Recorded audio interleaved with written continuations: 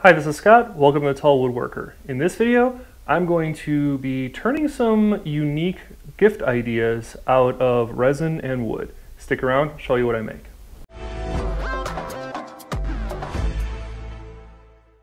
So a little bit of a backstory of how I got to where I am today on this project. So earlier this year, I had turned a maple and resin bowl, and it turned out really cool. I decided not to record any video of it, just wanted to enjoy the experience, and there were some failures with it, but I have a picture of that right up here. Now, you'll notice that it has those jagged edges in the wood. That's because I cut out a whole bunch of pieces from the blank before I cast it in the resin. I mean, how else would it have gotten there? Now, instead of just throwing away all those pieces that I cut out, I decided to just collect them in a small little cup and figured, yeah, I'll do something with them at some point. And they were sitting there in that cup, and I looked at it, and I'm like, that actually looks really cool. What if I just poured some resin in there and turned it, like as is? And here's the end result of that one. Now, I ended up giving this to my mother, and she loves it. Of course, what mother doesn't love her son's projects? But she reached out to me and asked me if I could make a few more. And I said, okay, are you looking for these for the holidays? And she said yes. And I said, okay, I better get to working. So we're going to be making those in this video. Now, those previous bowls that I showed you, the resin was a different type that I haven't used for a while. And I was about ready to purchase that again, but I decided to do a little bit of research, and I came across something from a reputable brand, and I never heard of the product before. So I decided to reach out to Total Boat, and they sent me a kit of their cast-in turn resin.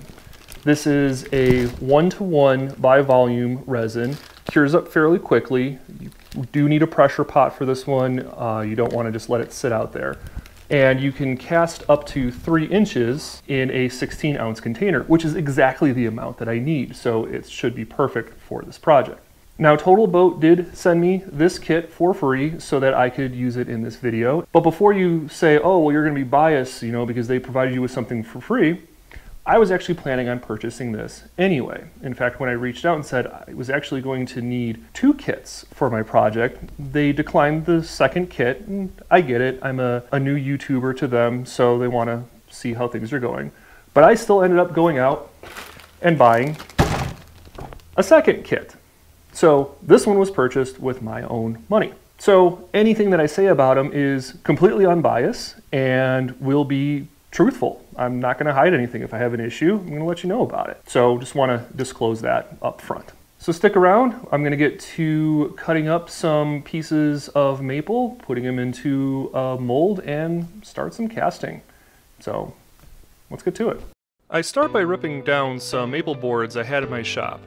Honestly, the width is pretty arbitrary. I just wanted something around 3/4 of an inch, so the strips were about even on all 4 sides.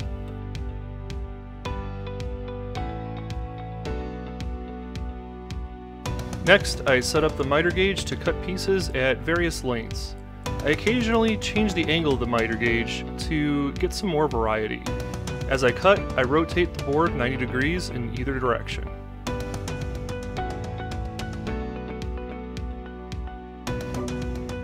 You'll see me stop the blade every so often to clean up the pieces. Now, you would think these loose pieces aren't that dangerous as there's no fence to pinch on, but Andrew Klein recently posted a video doing this same type of cut, and the rear of his saw caught on a piece and sent it flying right at him. I wasn't going to let that happen to me.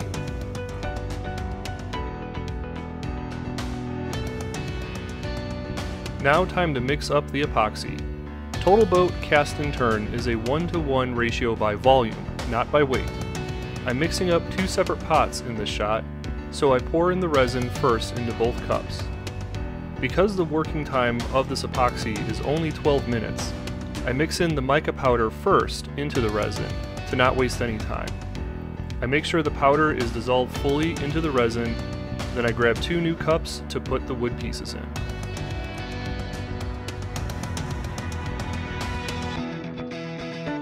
Now I can pour in the hardener. I mix up the epoxy for a couple minutes, then I can pour it into the cup with the wood pieces. Now, the instructions do say that some woods may require a penetrating epoxy prior to casting with cast and turn. However, this is really difficult with all these small pieces, so I am skipping that step. It did cause some issues later on, but there was an easy fix to that. Into the pressure pot they go. I place some cups of water on top to keep the wood from floating up. Then I pressurize to 50 psi and I let it sit under pressure for 24 hours. Well, and since they were kind enough to send me this, I suppose I should put this right about there. Thanks again, Total Boat. Now I'm in my shop and here you can see the results. So the first thing I needed to do was flatten out the top where all those wood pieces were sticking out. I do wish I had poured in some more epoxy to fully cover all the wood. But when you only have a 12-minute working window, you don't really have much time to add any more. I used a sanding disc on the lathe to grind down the wood until it was, well, mostly flat. But even then, it would still not fit in the jaws of my chuck. So I had to grind down the edges a bit until it fit.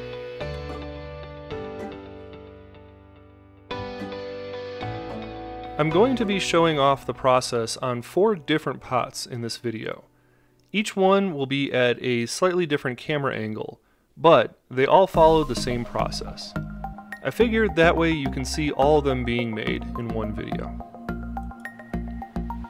Once I could securely clamp the blank into my 4 jaws, I start roughing out the bottom. I'm not too concerned about the profile on the sides, but I do want to even it out as much as possible. The idea here is to get rid of any wobble that is in the pot as I'm turning.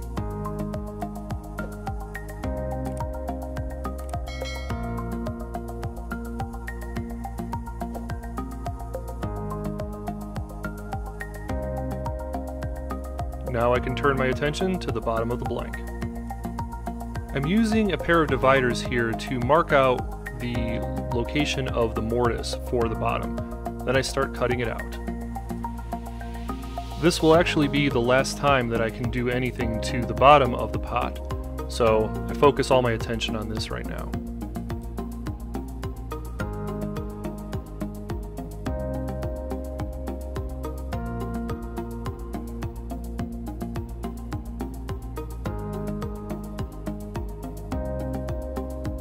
Now I'm refining the profile of the blank where the bottom meets the sides to give it a rounded profile. Now, remember when I said that Total Boat recommends using a stabilizing epoxy first? Well, this is where I need to pay up. There were some small air pockets that even the pressure pot couldn't eliminate, so I had to use some CA glue and activator to fill in any pits that showed up. A quick turn later, and you don't even know they're there.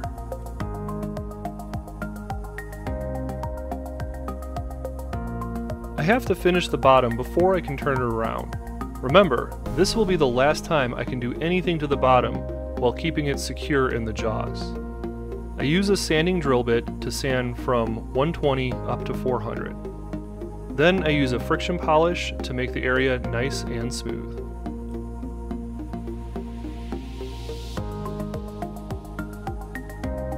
Now I can flip the blank around and clamp it using the mortise I just cut out. I'm going to shape out the top and the sides. Now, I have no real design planned out. I just want to make sure there aren't any straight lines, but also no odd curves. Each one of the pots that you'll see has a different shape and even a different size to it.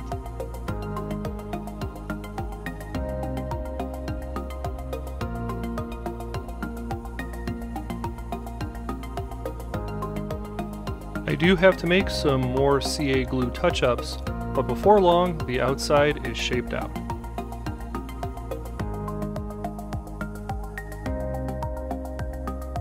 I repeat the sanding process as I did before on the bottom. But because this side will actually be visible most of the time, I have to add a couple extra steps. What I'm doing here is using micro mesh pads with a wet sanding technique to smooth these out even further than the sandpaper does. Now you will see these strange white streaks on the blank as I stop it every now and then, but that's just the water built up on the blank itself that'll easily wipe away. Once I'm finished with the micro mesh, it's on to more friction polish.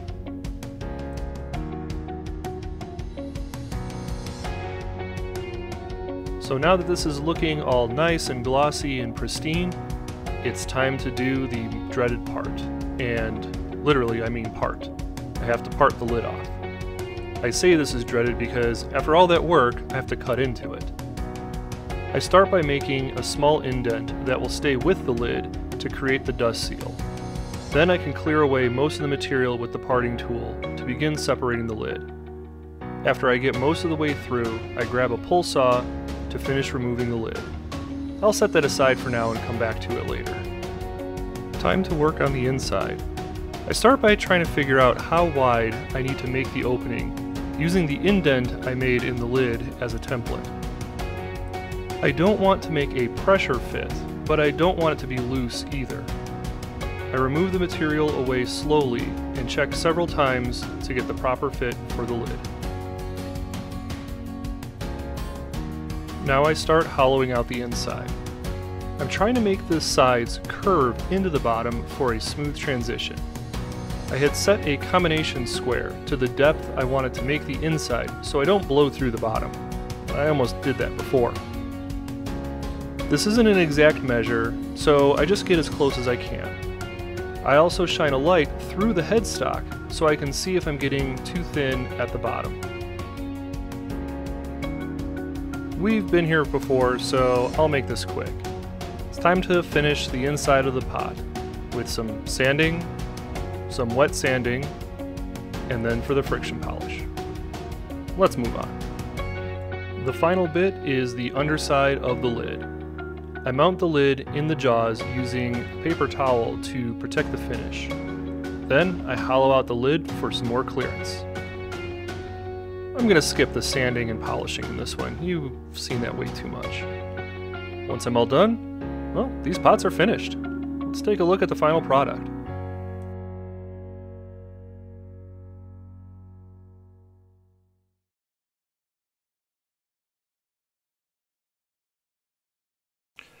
So what did you think? Those were the bowls that I turned for my mother, and she gave those away for Christmas gifts last year. I say last year because it is now, well, March of 2022, and I made those for her back in December of 2021. So from what I heard, everybody that she gave them to really liked them, and I'm really happy to hear that. So I will be posting some photos of all these on social media. Once again, thank you Total Boat for providing me with one of those kits that I used for this project. Really appreciate it. And if you're interested in their cast and turn resin, be sure to hit the link down in the description. That'll take you right to their product page. I also want to give a huge shout out to all my Patreon subscribers. If you haven't done so yet and you are interested, and again, I'm not going to force anybody to do so, please check out my Patreon page and you can help support my channel. It might buy me a couple of boards, it might help me buy a tool, but as I've said in the past, my Patreon contributions are going to be used only for this channel, nothing else. I really hope you enjoyed this video. If you did, make sure you give it a thumbs up. If you didn't like it, give it a thumbs down. That's fine. I like to hear your feedback either way. Be sure to leave a comment down below with what you think about them. And until next time, thanks for joining me in my shop.